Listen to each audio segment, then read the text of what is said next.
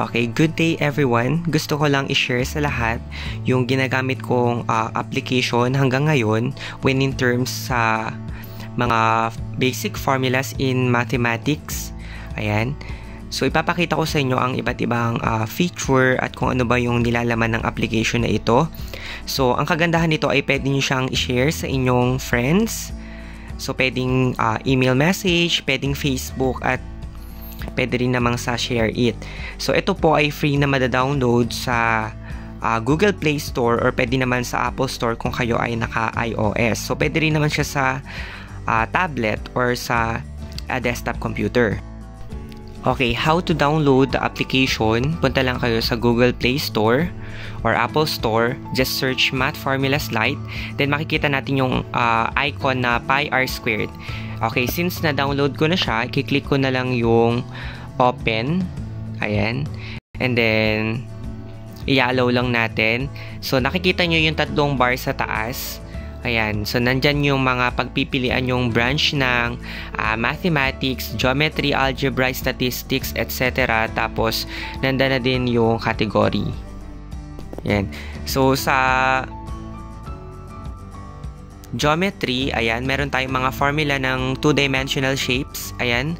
So, area, perimeter, median ng triangle, angle bisector, right triangle. So, nandito na. Kasi minsan, nakakalimutan natin yung formula na gagamitin. So, by means of this application, ay pwede nyong tignan kung ano yung gagamitin yung formula. And we all know that formulas are very important.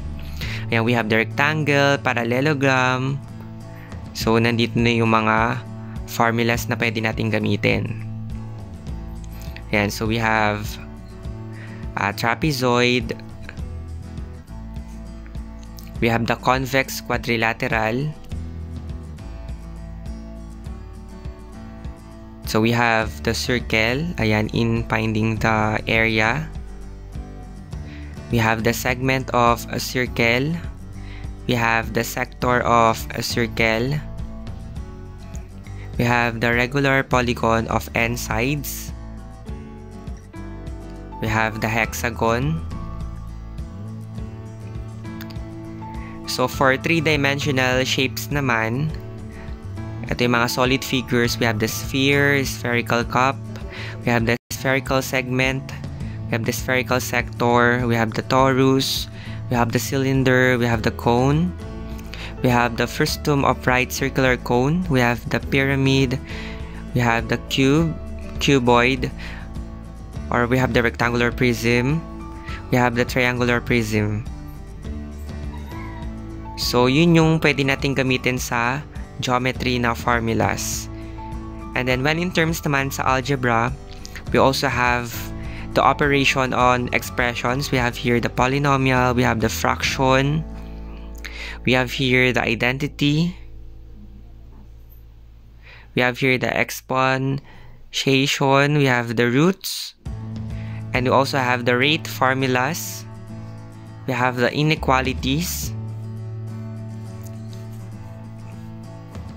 So we have the progression, and under that we have arithmetic progression, geometric progression. We have the summations. We have the logarithm. So we have the decimal logarithm. We have the natural logarithm. We also have the complex numbers. We have the complex plane. We have the Euler's formula. So, yon yung mga pwede natin gamitin sa algebra. So, in terms of trigonometry, that is for trigonometric functions for a right triangle. So, yung mga basic functions, we have the trigonometric table. That's very important. We have the correlations. And we have here the basic formulas that is used for proving trigonometric identities. Ayan po, given na. And then we also have the multiple angle formulas.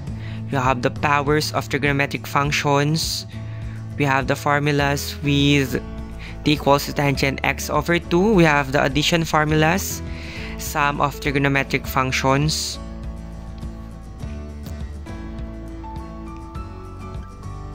And then we have the product of trigonometric functions. We have the half angle formulas.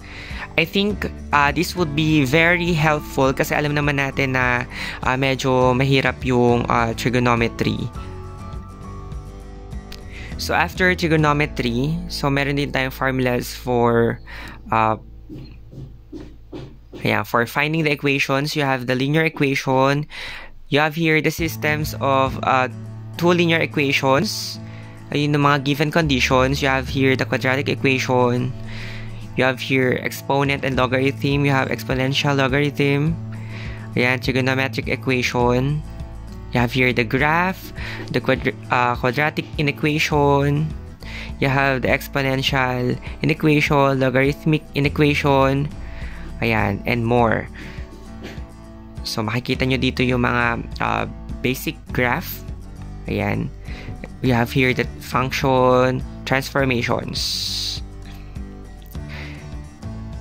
So, this is good for junior high school and senior high school.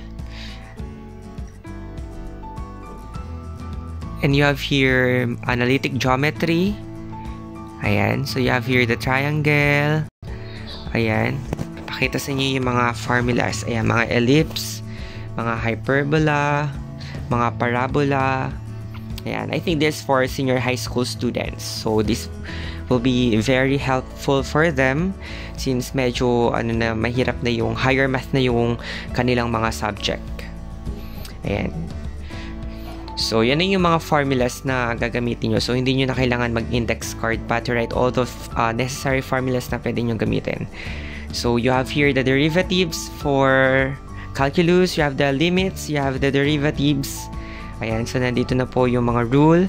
You have here the differentiation for differential calculus. Ayan na din po. And then, you have here the integration for the integral calculus. Ayan. So, nakakalula talaga yung mga formula. Pero, step by step lang or talagang you need to study each rule or formula given. Ayan. So, yung mga transformations. Ayan. So, nandun na lahat ng mga formulas na gagamitin nyo. You have here the applications. Yan. So, meron din sa mga matrices. This is for linear algebra. Ayan. So, for the matrix, kung saan ina-apply yung mga equations into matrices. You have the determinant. Ayan. Equation in matrix form. Ayan. You have the properties of matrix calculations.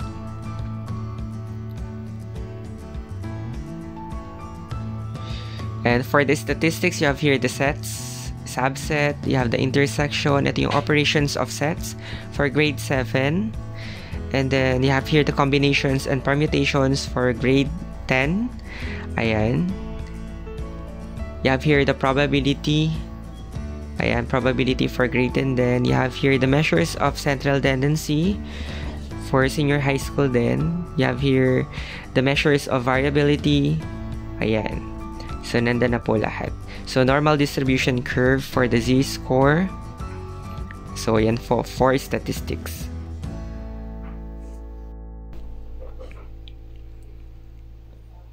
And then, you have here the units of conversion. So, that's very important. Kasi, lalo na ako, minsan nakakalimutan ko yung mga, conversion. Ayan. So, nandun na po lahat ng conversion. So, tanda kapag nag-convert, it's either we multiply or we divide. Ayan po.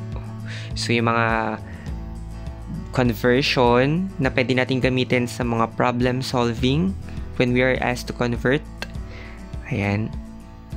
And then, meron din tayo dito mga math tricks for yun sa mga nagsasolve ng mga fast math. Ayan. Subtraction. You have here the multiplication and how to multiply numbers. Ano yan for sharpening your mind din kasi. Ayan. So, nandun na po kung paano siya ginawa para makuha kayo ng mga tricks. And then, sa pagdi-divide din, ayan, pwede rin yung sparing numbers. Ayan po. You have here also the summation. That is for math tricks. Ayan. I think there's only additional information. Ayan, can you find the interesting trait of these calculations? And then we also have tools. Ayan. Kung gusto nyo mabilis na conversion, so ito yung gagamitin nyo. You just type the number and then meron na din siyang sagot. Then may pagpipilian din siya. Ayan. So, pwede nyo itong gamitin itong tools na to para makapag-solve, or pwede itong answer checker. Ayan. Para ma-check nyo whether your answer is correct or not. O, pwede rin siya sa systems of linear equations. You just type the values of A, B, and C. The systems of linear equations in two variables to solve for the values of x and y that will both satisfied in the two linear equations given. You just type the numbers and then instantly there will be calculations. So yun nga lang, wala siyang solution. I mean, this for answer checker. Ayan, para ma-check nyo kung tama yung sagot nyo. So, there you have the values of x and y. So, pwede nyo naman siyang i-convert into fraction since decimal yung sagot. Ayan, so you have the distance between 2 points and etc. So, yung sa about, ito yung sa for the Math Formulas Free 9.6 version. You have here the instruction, or pwede nyo namang i-download yung full version with more formulas, 400 plus tools, and without advertising banner. Ayan na po. I would like to give credits to the owner of this application.